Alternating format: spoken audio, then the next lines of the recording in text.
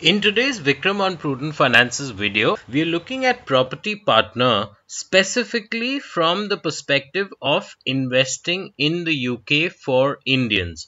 And this comes in the context of the entire Brexit ruling, whereby the value of the pound has come down substantially. Now, for instance, if we look at the exchange rate of the Indian rupee versus the British pound, we find that there's a 14% increase, and likewise for the USD also there's a 14% increase, such that the same USD or the INR will actually get you 14% more value vis-a-vis previously to the referendum, the Brexit referendum. So that, of course, gives you that much more purchasing power for the pound, because when you're spending the same amount of INR or USD as you were doing previously, you'll be getting more pounds now, which in turn allows you to have that much more money in hand, which you can then utilize towards investments. Now, having said that, is that alone a factor as far as investing is concerned? Because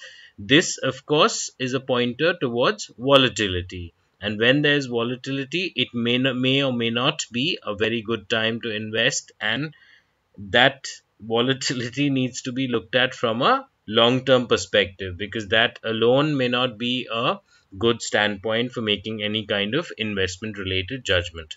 Having said that, everything is always contextual. There are always a multiple array of factors which one needs to take into consideration when it comes to investment. So therefore, in that regard, I would definitely encourage you that you please look at this page from Property Partner. This will give you a very good perspective.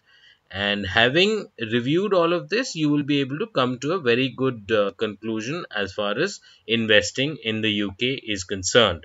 Specifically with this 14% additional value, that the same amount of money which you would probably have thought of investing previously is now getting you.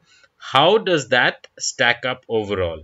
So therefore, please review this page. You can click here on find out more, which will in turn let you sign up with Property Partner. And from there, you can of course make far more informed decisions. Remember, when it comes to investments, it's always preferred, it's always ideal that you get yourself informed as much as you can. That's when you will be able to take constructive, positive, and rational out decisions which will pay off well in the long term. So that's the whole idea behind this video, to explore the overall feasibility as far as investing in the UK now is concerned, especially for Indian investors.